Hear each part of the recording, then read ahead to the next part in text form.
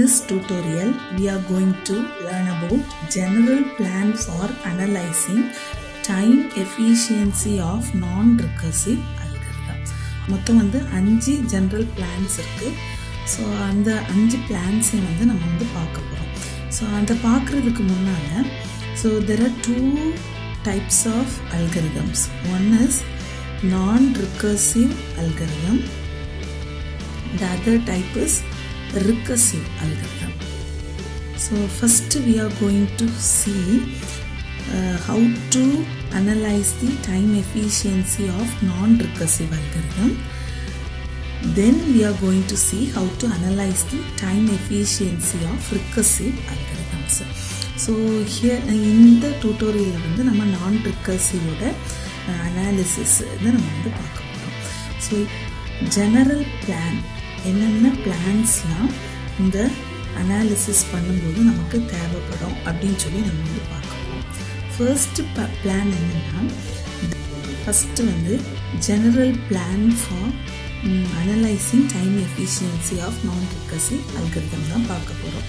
So first வந்து 5 plans இருக்குது. First plan என்னென்னா, decide on a parameter indicating an input size.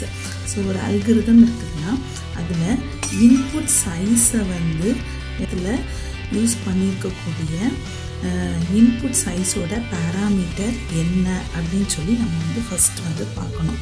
Second வந்து என்னென்னா, ஐடென்டிஃபை தி அல்காரிதம்ஸ் பேசிக் operation.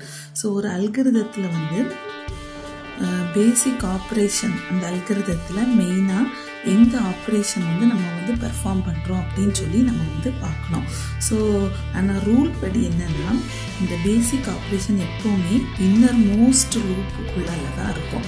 So அந்த ஆப்ரேஷனை தான் பேசிக் ஆப்ரேஷன் சொல்லி சொல்லுவாங்க.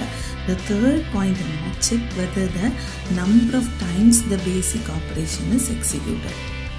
Once the basic operation is identified, then we have to check the number of times the basic operation is executed. So இப்படி எத்தனை time வந்து இந்த பேசிக் ஆப்ரேஷன் வந்து எக்ஸிக்யூட் ஆகுது அப்படின்னு சொல்லி பார்க்கணும். ஸோ அந்த பேசிக் ஆப்ரேஷன் இது வந்து depends only on the size of an input.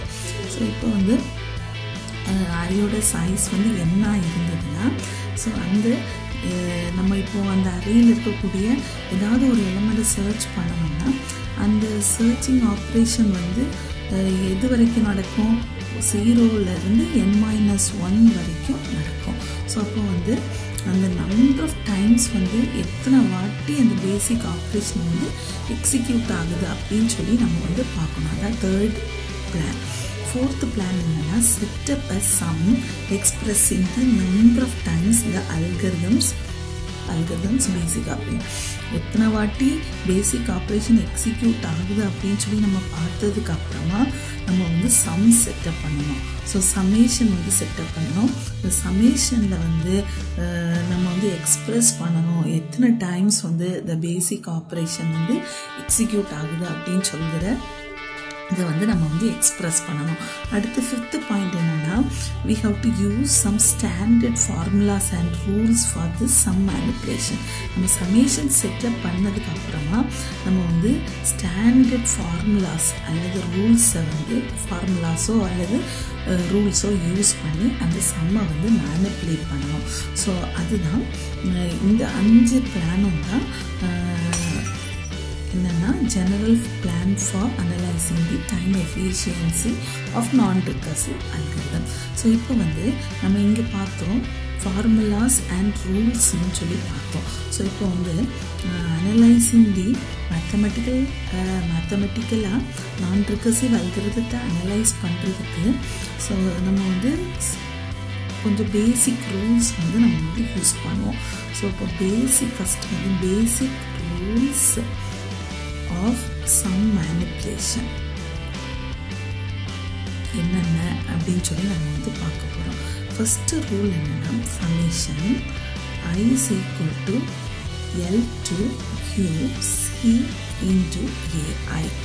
இப்படி வந்து நம்ம சமேஷன் இருந்ததுன்னா இந்த C வந்து கான்ஸ்டன்ட், அதை வெளியில் எடுத்துட்டு நம்ம வந்து இப்படி எழுதலாம். I is equal to L to U AI.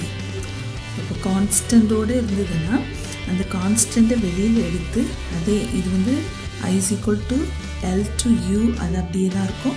AI நம்ம வந்து எடுக்கணும். ஸோ இது வந்து ரூல் நம்பர் 1.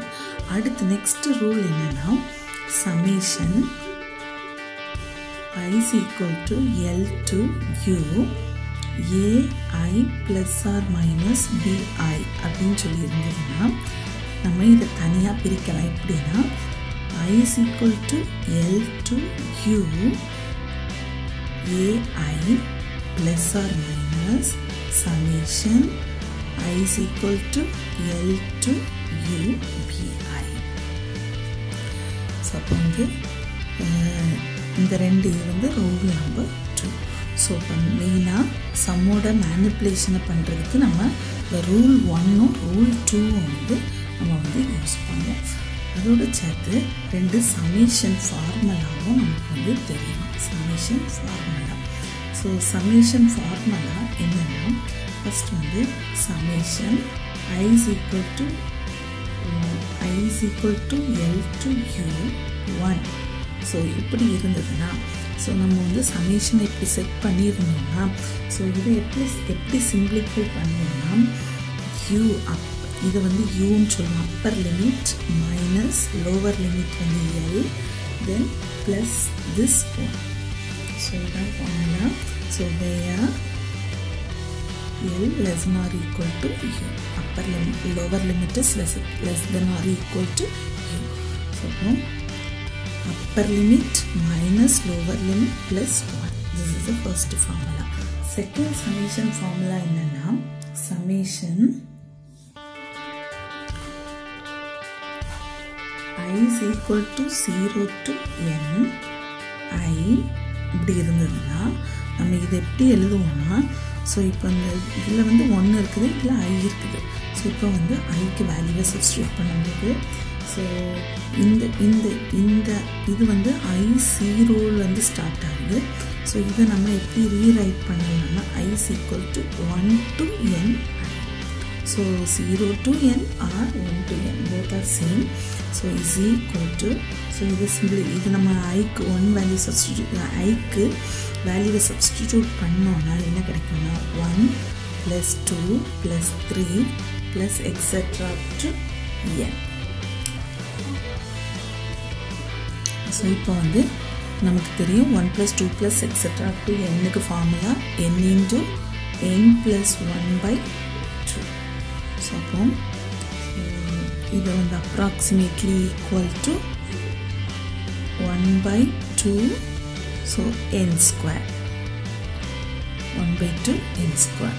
ஸோ இதை வந்து நம்ம எப்படி எடுப்போம்னா ஆக்சுவலாக இது வந்து எப்படி கிடைக்கும்னா 1/2 n ஸ்கொயர் ப்ளஸ் 1/2 n கிடைக்கும்.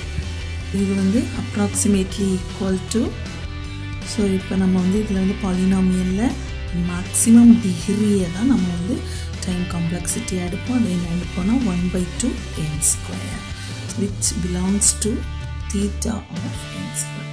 இப்போ summation I is equal to 0 to n I இருந்ததுன்னா directly we can write so theta of n square.